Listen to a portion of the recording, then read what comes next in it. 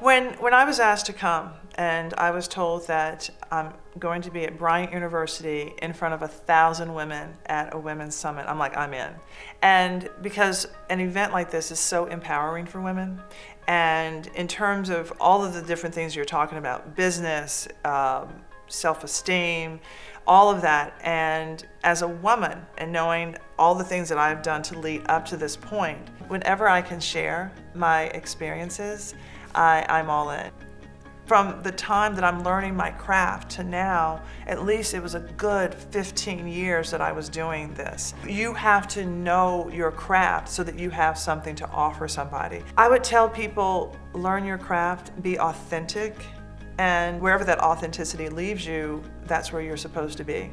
I believe that there are no mistakes in the universe.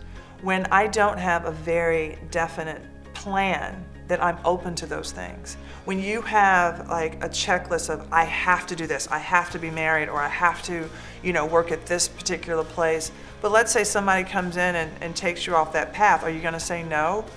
For me, I will always say yes. My 6-word novel is say yes, adventure follows, then growth. That's my only plan. It is my job, my grandmother has always told me, to be happy. So whatever I'm doing, I'm looking for the joy in that.